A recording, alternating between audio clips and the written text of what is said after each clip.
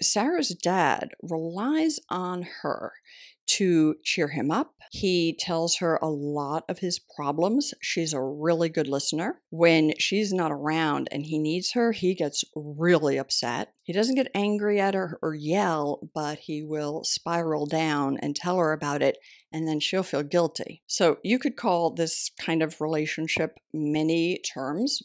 Parentification, yup. Emotional incest, yup. But the basics of it, enmeshment, right? So who's enmeshed?